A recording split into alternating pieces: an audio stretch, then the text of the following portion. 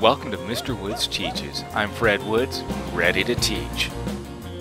Hi friends, this is Mr. Woods Teaches. And today we're going to be reviewing how to multiply fraction. What does it mean to multiply a number by a fraction? Well, it means to take a part of that number. And that number could be a whole number or a fraction as well. We can solve this by repeatedly adding the multiplicand as many times as there are ones in the multiplier. What does that mean? Well, let's set it up. So we have, for example, 1/2 times 8 means 1/2 of 8, which is 4. So you're like, whoa, wait a minute. What did you do, Mr. Woods? That sounds like it's division. Well, actually, this is a form of division, but we use multiplication signs and such. So let's take a look at this. So we have 1/2 times 8. But wait, that's actually 8 ones. So here I have my numerator is 1 and my denominator is 2. Here I have my numerator is 8, my denominator is 1, which means I have 8 ones or 8. And what we do is we say, well, that's equal to, we multiply 1 times 8 is 8, as we do the tops, the numerators, and we multiply the denominators. 2 times 1 is 2. Now wait, what is 8 divided by 2? Because that's what the fraction is. It's saying this numerator is divided by the denominator.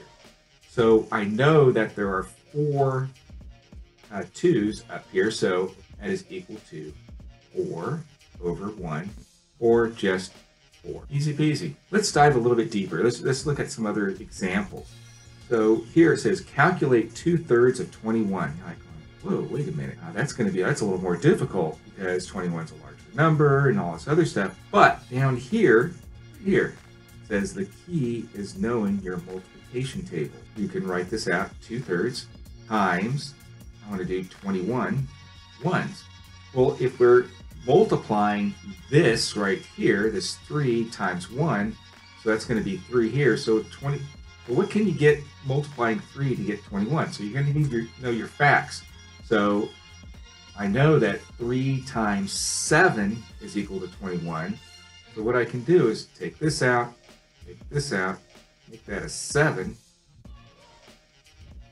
And so 2 times 7 is equal to 14. And that's what 2/3 of 21 is. That's my final answer. Let's take a look at example 2. Now you're going to have to use fractions in word problems. You're going to come across this within your state testing or in your classroom. And here it says, you are going on a trip of 7 miles and you have gone 3/4 of the way. How far have you gone? So it's going to be 3/4, so that's how far I've gone,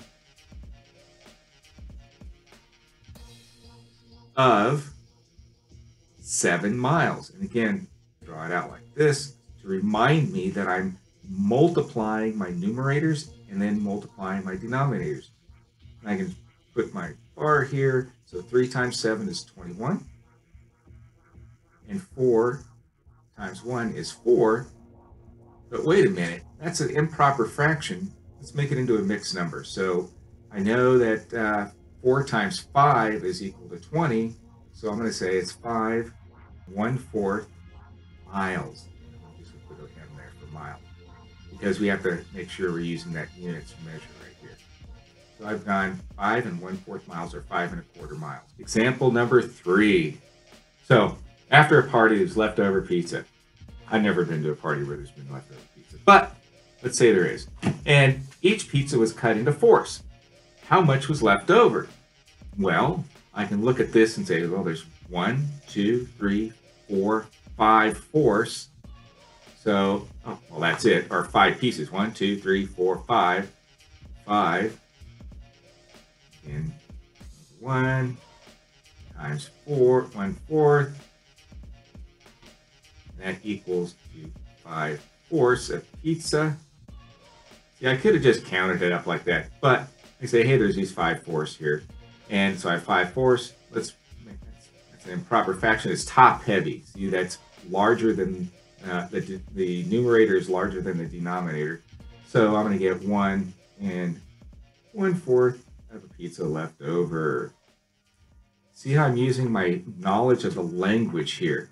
There's leftover pizza. It was cut into fourths, so I could just put a fourth here, right here. Okay, I know that there's that. I can count it up. There's 5 pieces. 5 times 1/4 is equal to 5/4, which is equal to 1 1/4 pizzas. Sometimes you come across these problems and it's like, show a representation of 1/3 times 1/2. And you're going, Mr. Woods, you're making my mind hurt. This is like, no. Well, let's break it down. Let's say you're going, okay, let's have a piece of paper. I have this piece of paper here. This is my step 1. And I just look at it and I'm going, okay, I'm trying to find 1/3 of 1/2. Well, let me do my second step here. Here's that same piece of paper, and I divided it in half. Okay, coming along with me? So here we go. Let's look at step number 3. Here's that paper that's divided in half. That's my 1/2 right here. And then I need to put it in, I'm trying to find 1/3. So I'm like, okay, there's 1/3, 2/3, 3/3. Let's assume they're all equal, okay? So I'm looking at 1/2, so it's 1/3 times 1/2. So I have right here, this is going to be 1/3, right? This is another third, this is another third. And then I'm looking at 1/2. So it's 1/3 of 1/2. I'm going to shade this in right here. Make it so that we know that this is the piece that we're looking at. But wait, how many pieces is this paper cut into? 1, 2, 3, 4, 5, 6. And that is just equal to, I'm going to do this out here, that's equal to 1/6. All right, let's do the math. That is equal to 1/3 times 1/2. And if we do the math here, 1 times 1 is 1, 2 times 3 is 6. So there we go. There's our answer. And this is my representation. Remember, when they're asking for representations or draw a diagram or something like that, start drawing. Do something. Oh, no. We've got a quiz here. Let's take a look at this. True or false? To multiply fractions, you only multiply the numerators by each other. Think about that. Big false. Because we have 1/3 times 8/5. Sorry, let's make that 2/3 times 8/5 to make it a little more dramatic. If we just multiplied the denominators, okay, or I'm sorry, the numerators, it's like, well, wait a minute, what are we supposed to do? Add this together? No, it's 2 times 8, that's going to be 16/15. We have to multiply the denominators over here, and then we multiply the numerators right here. Quiz question number 2. What is half of 3/4 of pizza? So I'm going to draw this pizza. I have 1, 2, 3/4 of that pizza, right? Now, I'm going to do a representation of this to give you the visual here. Let's say I said, okay, I'm going to take 1/2 of this slice, and I'm going to take 1/2 of this slice, and 1/2 of this slice. 2, 3, 4, 5, 6. Now, if I had that other fourth here, there'd be 8 pieces, right? So do you think it's going to be 6 of 8? Let's take a look. 1/2 of, that's that multiplication sign, 3/4. And we multiply the numerator times the numerator, and that's going to be 3. R, and then 2 times 4, is going to be 8. So 1/2 of all this, 1, 2, 3, 4, 5, 6, is 1, 2, 3. Look at that. Boom. We're eating this here, and that's, again, 3/8. Remember, I had those 8s, 1, 2, right here, if we had that other quarter. So there's 3/8 of a pizza, or 3/8 of pizza. Question number 3, getting you used to looking at the language of fractions. So what is 3/5 of 5/13? 3/5 of times 5/13. 3 times 5 is 15. Oops, that equal sign is 15. And then 5/13 is going to be 65.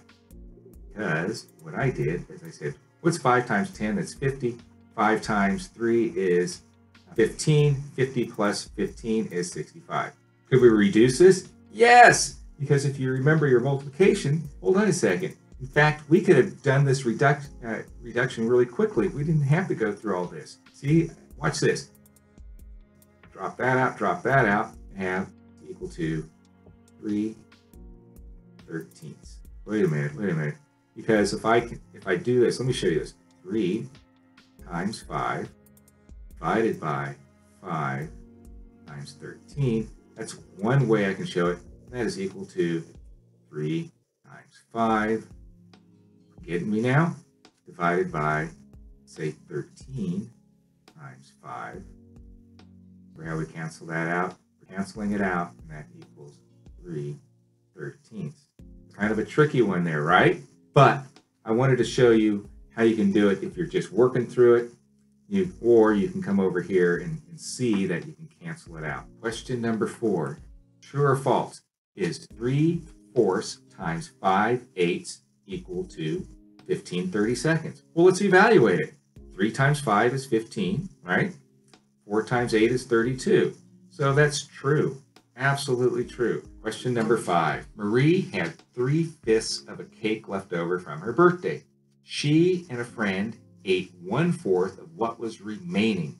How much of the cake did they eat? We have to look at the important information. So I have 3/5 right here of a cake, and she and a friend, they ate 1/4 of what was remaining. Remember, that's key right there. It wasn't 1/4 of the original cake. That's a totally different problem right there. Or 1/4 of what was remaining. I'm going to be 1/4 of remaining 3/5. That's what was remaining, what was left over. And that is equal to 1 times 3 is 3. 4 times 5 is 20. Can't reduce that any further. It's going to be 3/20. Everyone, you did a fantastic job working on these questions. Take a look at it again. Go back and try to apply any numbers, this way of multiplication. But I want to say one of the keys is to understand that you have multiplication tables you need to memorize. You can have the tables first, second, third, fourth, fifth grade, whatever, multiplication tables. But once you start getting into middle school and high school, you are going to need to have the knowledge to be able to calculate quickly. And unless you have those tables memorized, you're going to struggle. It's going to be hard for you and try to count on your fingers and such. It doesn't going to work. That's it for today. Remember, to be a mathematician, all you have to be is a person that does math. Like, share, and subscribe. Thank you.